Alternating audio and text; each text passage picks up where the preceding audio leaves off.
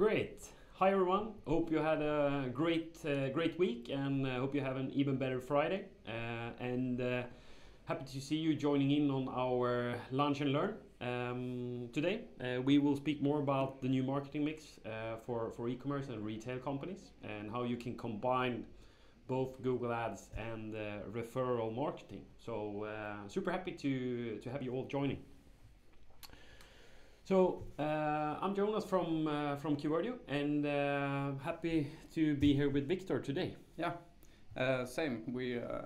It's always fun doing these things, and especially with you guys. Yeah. So yeah, let's get it started. Yes. So let's have a look at the agenda. So I will start giving you a brief on Google Ads and shopping, and what we see really is key to be successful both for e-commerce and for retail company 2020. Then Victor will continue and tell you all about referral marketing and how you can use that. And then we will wrap up with a new marketing mix for how you can combine both Google Ads and shopping with referral marketing in a new efficient way to get even more out for the combination. Yeah, and I think that's really the interesting part, combining these two different channels or ways of working into the same marketing mix. Yeah. Cool. So let's start. So Google Ads and shopping. So why is it today we have more technology than we ever had, and we have better solutions? So it should be really simple to run e-commerce. So like it is today, the only thing you actually need to do to be successful in running e-commerce and retail is that first you need to find your customers exactly when they need your product. So this is me, middle-aged man on the bike, realizing, hey, I need to buy protein powder, and I actually don't even know if I really need to buy that, honestly. But suddenly it was important to buy that, and I need to buy it on instantly. And then after when I've done the purchase, you just need to instant super impress me and be extremely fast on delivering that. So really take me on that extraordinary customer journey. And then the third thing, the only thing you need to figure out then is to actually figure out writing all the speeches that you have to give when you take all your awards. So it's really simple, right? Yeah. What could possibly go wrong? Yeah. And I guess you, Victor, you've been an e-commerce entrepreneur for a long time. You really know that the reality is far from this easy. Yeah. There's the complexity is of course much greater than that. Yeah. So this is really more about what we're looking in today. Like, why is this so hard to do in an efficient way? Because it's really hard, even with all the technology, and we have all of this. There are a couple of reasons why it's so hard. So competition is fierce. A lot of people see that, hey, other people are doing this great, so we would like to get in this game as well. And also the complexity when we have more technology and more channels to choose from than ever. This is also part of adding on the complexity in how to solve this. So when it comes to Google Ads, it's really, you can simplify it to this example here. So really, what is the difference between these two searches? So look at, for example, a person that is searching for Nike Air Max, and then you look at the search buy black Nike Air Max. And what is really the difference between these two searches? So the difference is really, what is the question, because there is a person behind every query, or at least most of the queries. And the point is really, how can you as a marketer understand the person behind the query better? That is really the question you should ask. And the better you understand the question that you ask, then of course you can be better understanding how you can solve that problem for your customers. So on the first example, buy black Nike Air Max, the real question behind that query is probably something like, I want to buy Nike Air Max, what's the price for it, and how fast can I get them delivered? That's probably more of the question that you're asking behind that query. And compare that to the first one. So Nike Air Max, it could even be a one person that thinks like, was it Air Max that Barack Obama used? Yeah. Or maybe I'm just looking for a picture of a pair of Air Max to send to a friend to explain them what type of brand of shoes I'm wearing. Or there are so many different possibilities to that query. Yeah. What the actual intent is. Yeah, but there's no reason if you're in e-commerce or retail, start buying these queries, because it will never get you any sale at all. So it's really the key here to get an option to sort away these queries that doesn't have any intent at all that you are interested about. So, of course, the best way in the world would be to sit by every person who is doing a query and ask them, okay, what do you think about? And then try to understand that. But that's going to be hard, right? So you have 3 different options where you can really understand this query. And here are the 3 options. So first is really try to understand who is asking the search engine, like what age, gender, location, and the typical demographics. And you can also look into more advanced signals as well, like marital status, education level, or even home ownership on some countries. So with that, you can probably know more about the person asking the question. Then you can, of course, look at the search query itself and think about, is it, for example, all the search queries that has a buy in front of them? Probably people want to buy things, right? So that is something that you know. Or is it just 1 word, or is it 3 words? Then you can learn a lot from that. And start asking you the question like, what is the behavior I see from my most valuable customers? How are they searching for our products? And how do you find them? So start looking into that. And if you're not running Google Ads yourself, or you have an agency that does it for you, start asking them these questions and make them dig into the data so you actually can learn more about this and of course optimize for it. And then the third option is also that start understanding the behavior your most valuable customers has on your site. So really, how can you build audience lists based on certain types of behavior so you can really focusing on getting more of these people in. And if you're extremely good on all of these 3 areas, understand who, understand the search query, and also the behavior on site, I can guarantee you that you will be much more efficient on running your ads. So then it comes down to your products, right? I guess you have a lot of products, many of you. You have many different brands, categories, and you have a lot of different challenges on all of them. But for example here, let's take this example. So the products on the top 2 shelves here, the problem we have here is that the margin is too low. It is just too low, so we cannot make return on ad spend that is good enough to actually start advertising for these products. But maybe they can be used as added products to increase basket size or something like that, but they should probably not be running on Google Ads or Google Shopping, for example. So it's also really key that the person that runs Google Ads or Google Shopping for you has the deep business understanding, because it is not just about clicking and setting targets in Google Ads. It's a lot about actually understand the business behind it.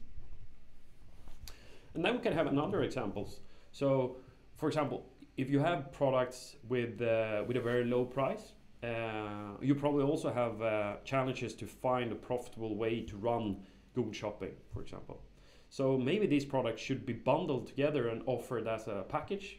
And that has nothing to do with Google Ads or Google Shopping. That is just about, okay, how are we experiment on selling the products? And I guess, Victor, when you were an e-commerce CEO, I guess you were really on top of understanding the assortment, but trying at least. Yeah. It's always hard and it is complex. But if you treat all the products the same, disregarding margin and how much they actually, the margin both in percentages and in money value, you will get lost. Yeah. So it really needs to be taken into account, of course. Yeah. So the first recommendation we have for today is really, if you haven't started experimenting on in-market audience list, you should probably do it. So these lists are built by Google. So they look at a lot of different behaviors on sites, a lot of different search queries, and then they set up different types of lists for people where they see that they are in market to buy. So for example, these lists, if you're selling apparel and accessories, then you should definitely have a look at this list and see if this is something that you can use, because this is Google's way of trying to look at a lot of different search queries and behaviors and condense that down to audience lists for you. So how do you implement them? First, well, you just go into audience, and then you have audience insights in Google Ads. You can just look at the different list, and then you will also be able to see, like, does it make sense for me to have this audience list? And yeah, it's super easy to try. Just pick your ad group that you would like to try it for, and test it, and make sure that you time box the experiment. So okay, didn't happen anything after one day. No, that's probably not going to be the case, but have a clear idea of how much time you need to spend to see if it's a successful experiment. So we had a really interesting return on ad spend problem, and it was due to part of that Google Shopping is getting very, very competitive in many markets and segments, and due to high cost per click, we had segments for one client where we had a really low return on ad spend, ROAS of 2, and the target was was higher, so we needed to do something. So what we did was we started to identify what products were actually having these problems, and the point one here is really always make sure that you identify the problem in the detail. So you should probably segment out, maybe on price per product, maybe on margins, could be lifetime value, category or brand, so you really understand the problem. And we found out in this case that we had problems with products that were priced below 100 USD. That were the problem. And then we build, since we are using a lot of technology, we build a lot of different types of audience lists, and we started to experiment. And we actually managed to increase the ROAS on this product segment, going from a ROAS 2 to a ROAS of 6, which is just amazing. And that is just making sure that the right people see the ads and really work in detail to understand the core problem here. And then use technology just to be fast on experiment with a lot of different audience lists and not sitting and click around manually and test. So the third thing is really to set clear expectations on how long can I wait for this experiment and what is the outcome that I will see as a success. Yeah.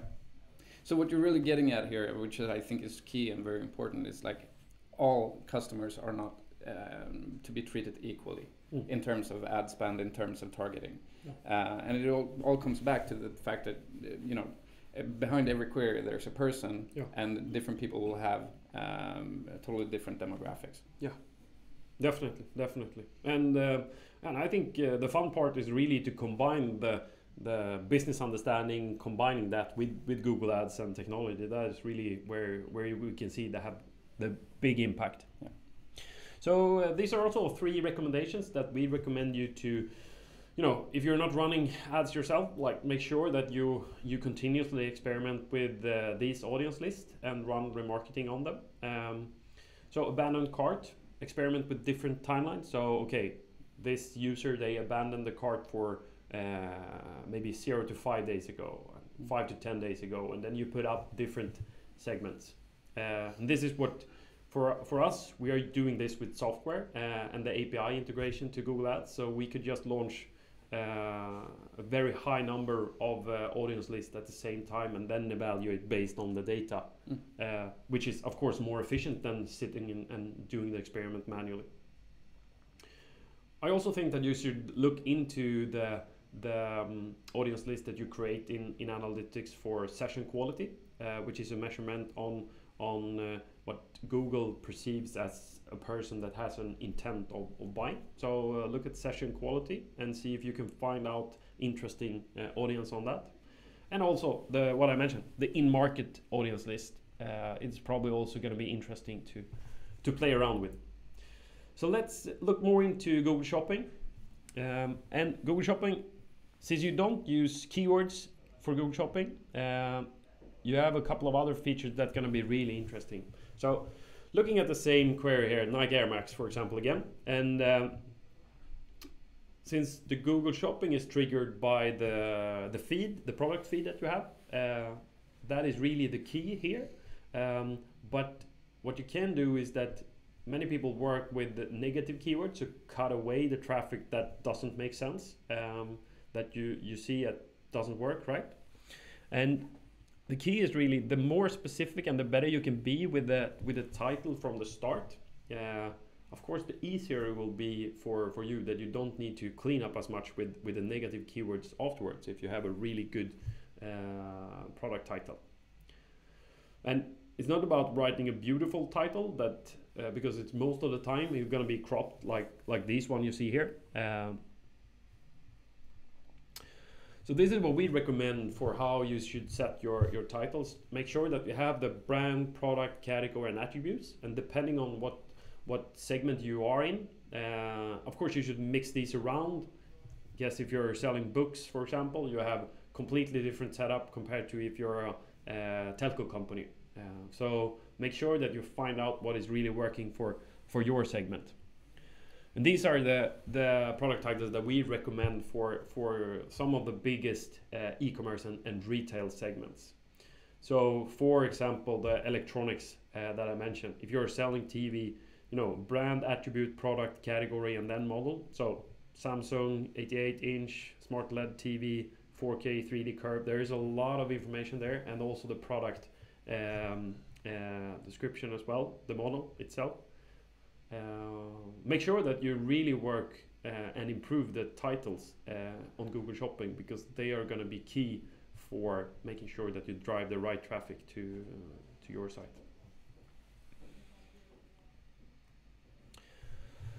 So we are really proud on seeing results like this. So for example, Let's Deal is one of the leading marketplaces for time-limited offers in Scandinavia. They have a lot of different products and offers all the time. So you need to be really fast on making updates all the time. And they had a challenge where they were focusing on getting the revenue from new customers coming in.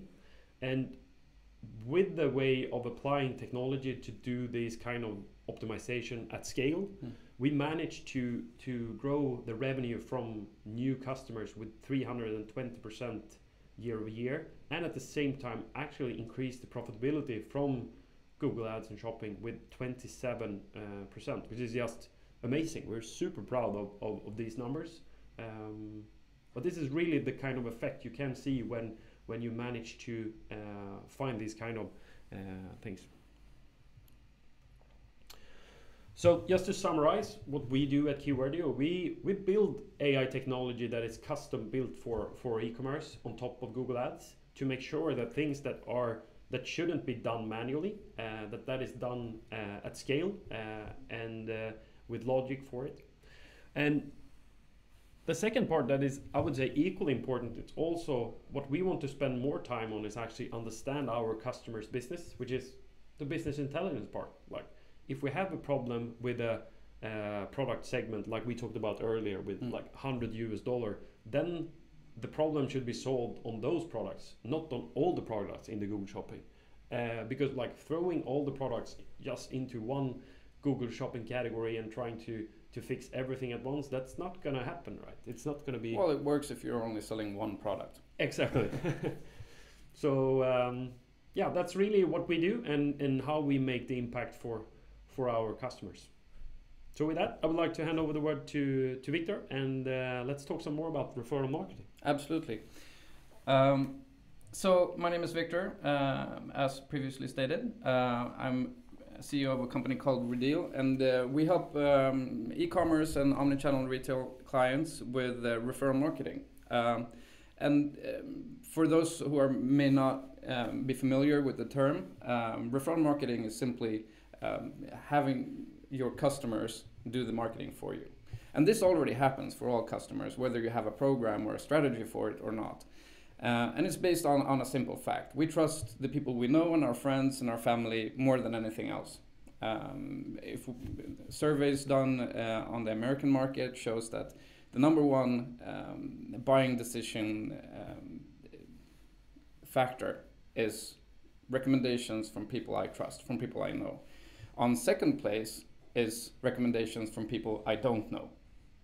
And then comes all forms of paid advertising. So getting recommendations and referrals for any company in any business is very, very important. The only problem if you just let this happen organically is that, first of all, it doesn't happen often enough. Maybe only a few of the customers who actually appreciate your brand and your business will actively talk to their friends about it. And also you have the factor that a dissatisfied customer is much more likely to talk about it than a satisfied customer. So what we're trying to do at scale through our platform is helping our clients get their satisfied customers to spread the word. And the key here is the personal component. So first of all, we want to encourage sharing, especially from customers who had a good experience. So we try to take a satisfied customer and we encourage them to become an ambassador for the brand or for the business by recommending the business and sharing an offer with their friends.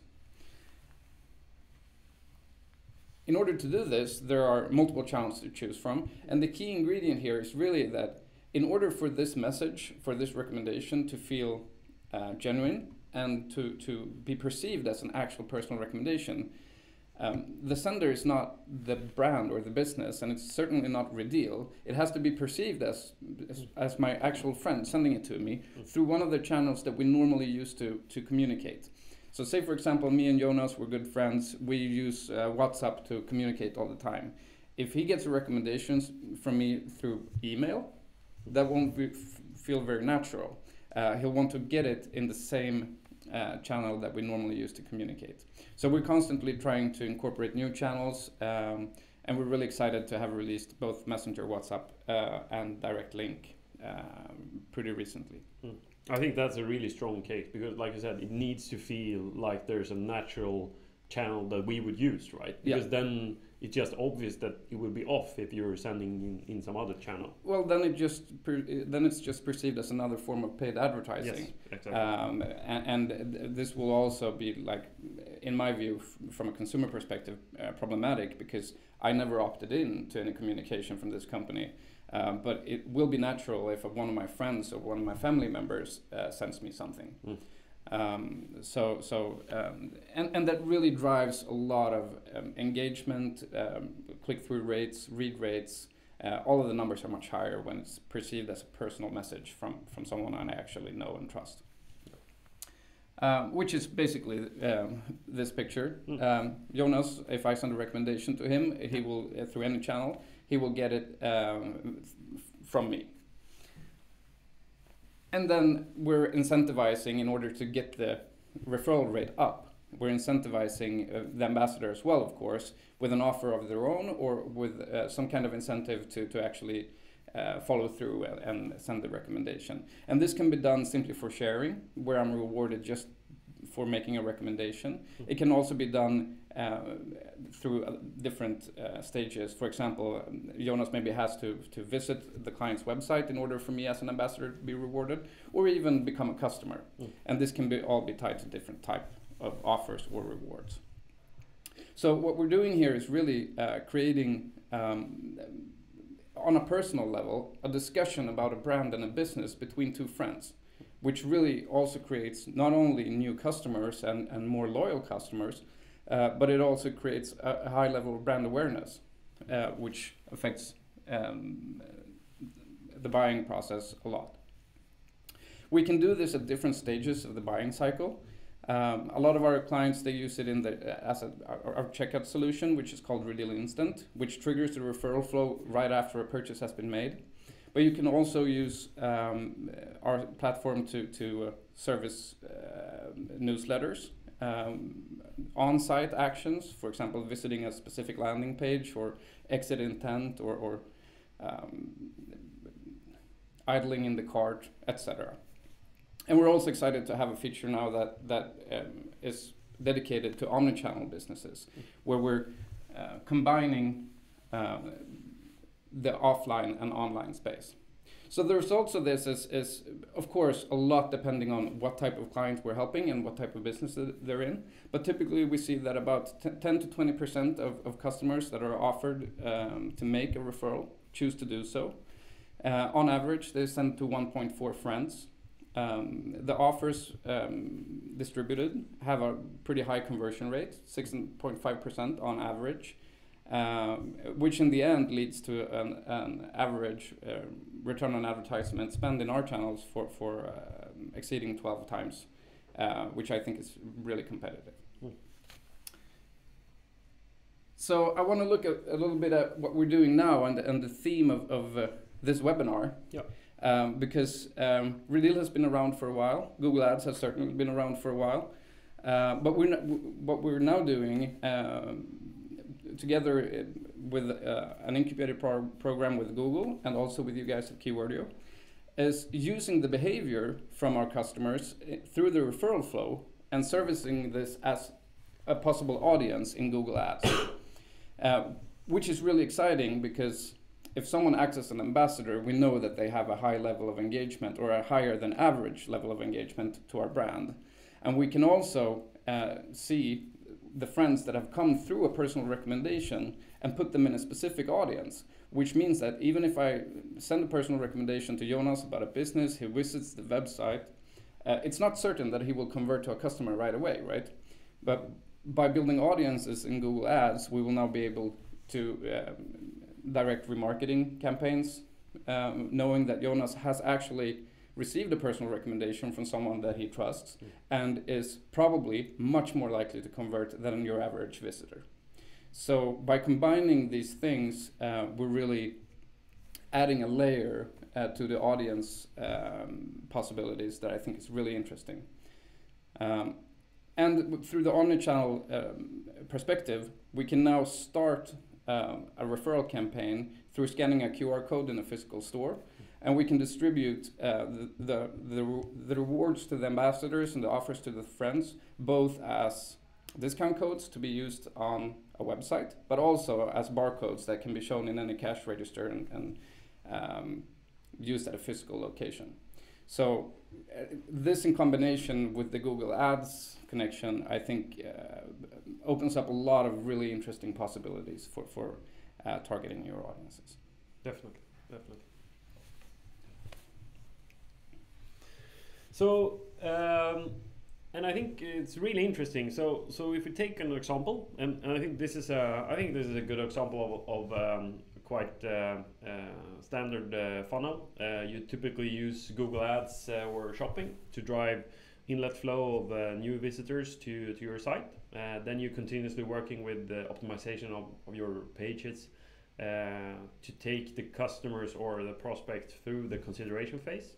And then of course when it comes down to when they're gonna make the purchase decision, it is about being, the super simple checkout, fast delivery. And of course your loyal customers, you're working with like newsletter delivery and you have a lot of different features in here. But what we really see with this new way of marketing mix is to feed more and more of the insights that for example you acquire later in the funnel with Redeal, and to feed them upstreams and automatically integrate them in decisions, for example regarding Google Ads and shopping, or how audience and remarketing is done. And that is something that we see is really powerful. Yeah. And it's also like, so for example, let's say that you're running shopping and you have a certain types of products that you are aiming for a certain type of return on ad spend, for example. And then you start working with Redeal and you see that, we are actually getting a lot more revenue in here as well, and the competition is going up, then you probably have more room to actually be a bit more aggressive if these customers prove really, really valuable for you. So you can not only work with the audience, but you can also work and lowering your ROAS target to be more aggressive and make sure that you beat the competition in a way that they don't even understand what you're optimizing for. And I think that's a really, really promising thing. Yeah, we're really excited to be able to incorporate all of these things together. Yeah. Because I think it cannot be stressed enough that it's often viewed as you have different stages in your funnel, and it's kind of in your head it becomes a linear process when it's really not. It's more of a circle. Yeah. Where all of the different stages affect each other, and especially if we can build a feedback loop to become more efficient at the top of the funnel by analyzing and automatically following behavior at later stages in the funnel, everything can get that much more efficient. And can you share some more insights about the products, for example, in the consideration phase, the Reveal Action and also Reveal Instant? Like what is that and why is it important? Absolutely. Well, so our platform, the referral part of it can be used at different stages of the buying cycle to acquire different type of results. So if we're looking at Reveal Instant, for example, that automatically pops up at the order confirmation page asking your customer to make a referral in order to reach their friends, to get new customers, but also give them an incentive to come back and shop again with using the reward they're offered.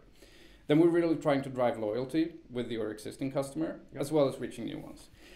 But you can also use, for example, an on-site campaign that is before the purchase is even made. It could be a clickable banner, it could be some other type of event on your website. And then it's not about as much driving loyalty, but driving the purchase. Then it's more of a driving conversion rate, as well as reaching friends and new possible clients. And the final one, the Reveal target for the already loyal customers? Yeah, I would say that, they may be loyal or not, but at least you're able to contact them. You probably have them on your newsletter or they're following you on social media. Then you can post a campaign through a social media post or by sending a newsletter to your clients asking them to, hey, we're willing to offer you this if you tell your friends about our company. And then we're really trying to start a new buying process. So then we're moving back up to the top of the funnel again, saying, hey, we want you to come back and shop with us, and we also want you to tell your friends. And all of these individually can, of course, use this integration with Google's API that we're building to manually feed the audiences, which is, I guess, important information for you guys as well when you're optimizing bids for ads or doing remarketing campaigns and such. Yeah, definitely. And I think also to explain that we have this integration ready between Keywordio and Reveal. And if you're interested to test this out, just reach out to anyone on the Reveal side or the Keywordio side, and we will be happy to have you set up to really make sure to get this feedback loop going and to make sure that you have a continuous way to learn and to optimize how you run this channel, because it's a great combination to combine both finding the new customers with the referral marketing. Yeah, I think it's very promising and super exciting actually. And I think it's so important to view your marketing channels as a mix, not as different separate channels to be treated separately, but having them work in cooperation with each other. Cool. So with that, thank you very much, and have a good day. And a nice weekend. Yes. Cool. Thank you for listening.